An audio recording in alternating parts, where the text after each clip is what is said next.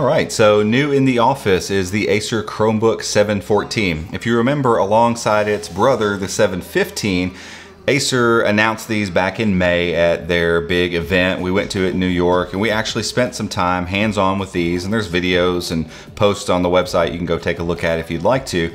But we just got it in the office. We've kind of been waiting on these things because if you remember, the 715 came out. It was the first one with a numeric keypad, and these are both the first devices with fingerprint scanners on them except for the Pixel Slate. So they had some cool superlatives at the time, and we've been excited to see them and honestly expected to see them like June, July timeframe. So we're a little bit behind schedule, but we wanted to go ahead and open it up and, you know, give you some first impressions of what it's like to actually have it here in the office.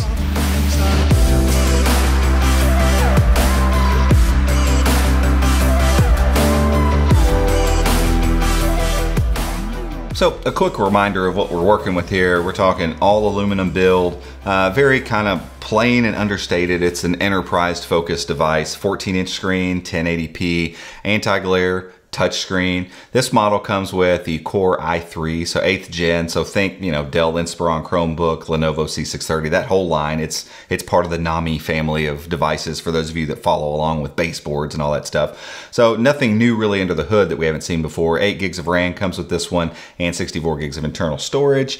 Backlit keyboard. The keys are really nice and quiet. I've kind of messed around with them just kind of off camera over here just a little bit.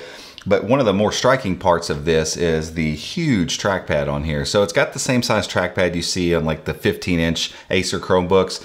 And that's one of my knocks that I had with the Spin 13, which this device reminds me of a little bit, just because of the all aluminum and it's kind of got Acer's design look to it in general.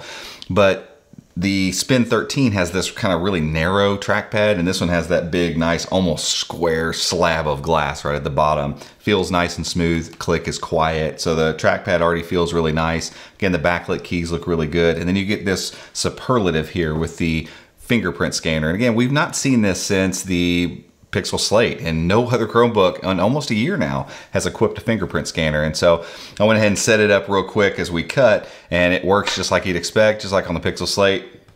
Logged in, that's all it takes. And so I can imagine myself getting kind of hooked to this over the course of reviewing this device. Like the ability to just open it up and touch and be in, that's pretty awesome. But overall, the thing feels great. It feels really solid.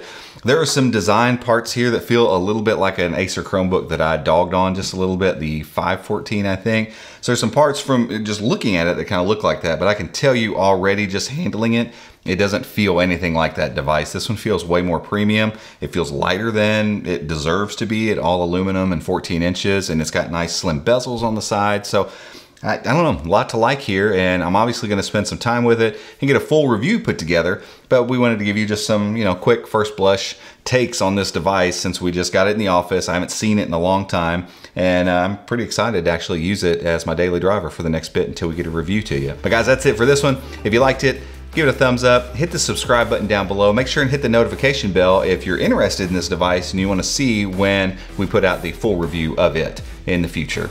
Until next time, we'll see you. Hey guys, real quick, this video is brought to you by NordVPN. They're the VPN of choice for millions of users, and that's for a reason. They're awesome at securing your browsing while you're at home or on the go. If you'd like to learn more about them and what they do, go to chromeunbox.com/NordVPN today.